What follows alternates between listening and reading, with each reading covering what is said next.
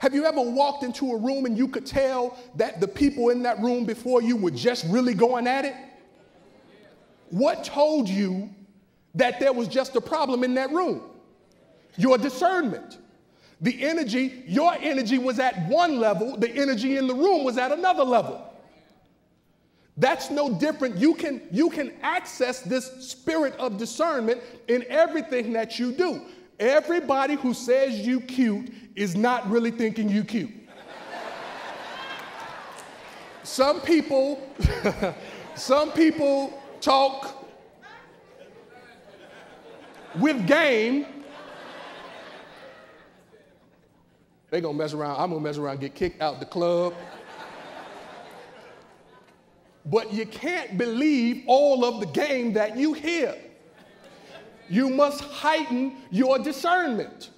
Everything that sounds like it's good for you is not good for you. As a matter of fact, sometimes when folk bring stuff to you, you can rest assured that it's good for them and them alone.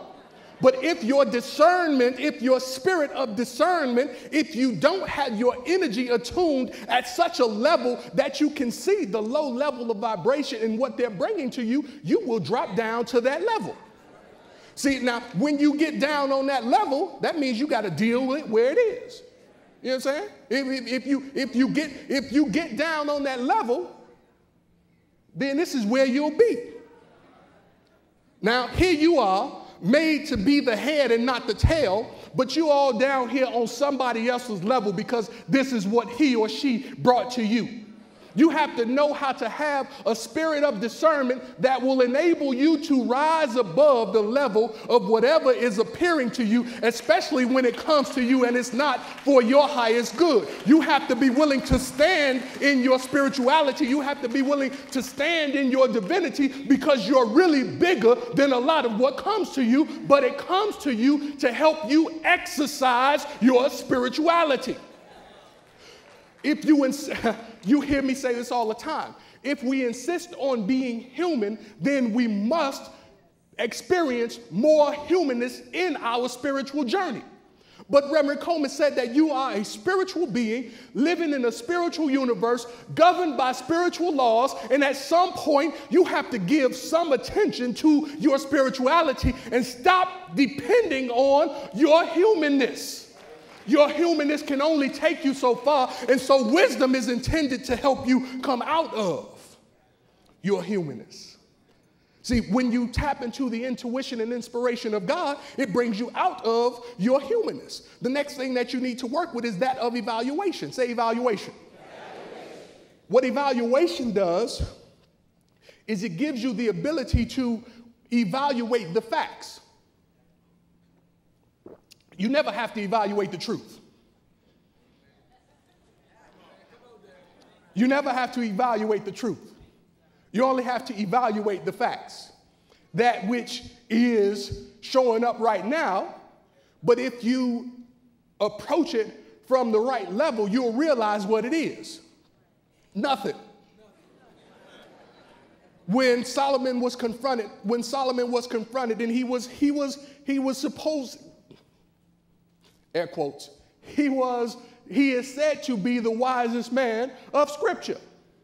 Now, you can't tell by everything that he did. Right? A lot of what he did was human. But when these two ladies came to him, and they were both wanting possession of this baby, Solomon, in all of his wisdom, said, well, I know what to do. Just cut the baby in half, and you'll take a piece, and you'll take a piece. Now, when they got ready to cut the baby in half, the mother said, just let her have the baby, because the mother would never harm her baby in such a way as to, she would rather see it be with somebody who's not his or her mother than see it be cut in half, to see it killed.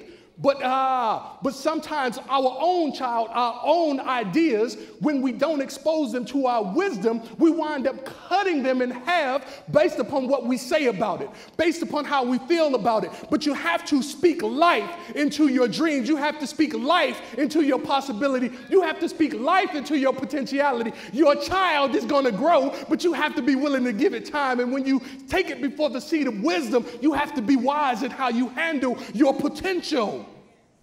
See, you're spiritual, you have potential. You haven't even scraped the surface of who and what you are.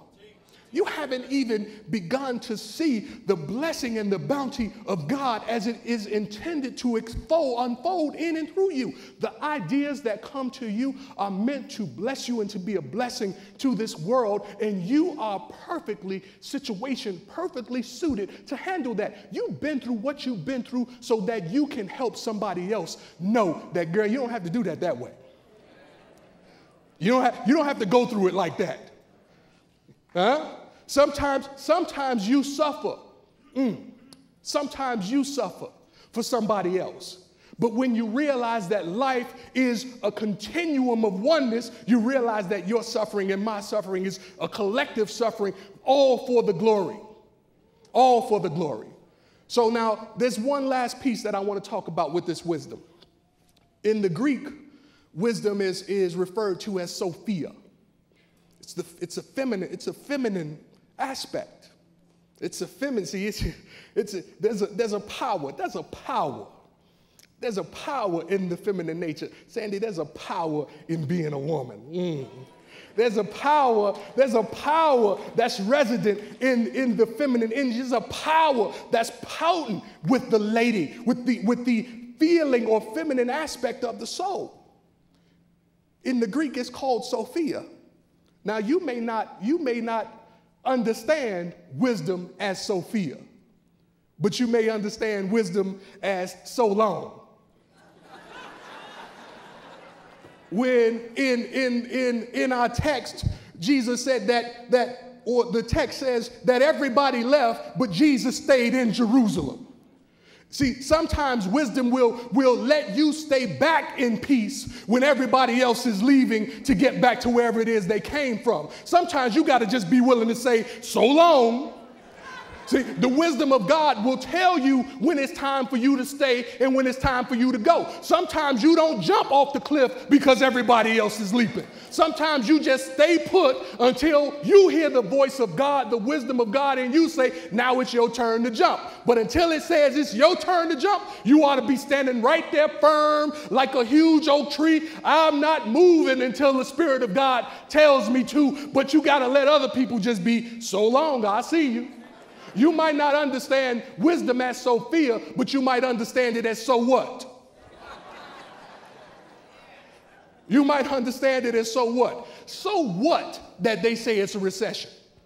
So what your client base has dropped? So what you don't make what you used to make? But so what is a way for you to know that is one what, but there is a new what that's ready, willing, and available to you. It is not the end. Sometimes when you get to the end of your rope, you just got to be willing to tie a knot and say, I'm going to hang here, I'm going to hang out, I'm going to hang low, I'm going to hang loose until it's time to do something else. So what? They were looking for him. Jesus said, I don't know why you're looking for me. I'm where I'm supposed to be. Where you at?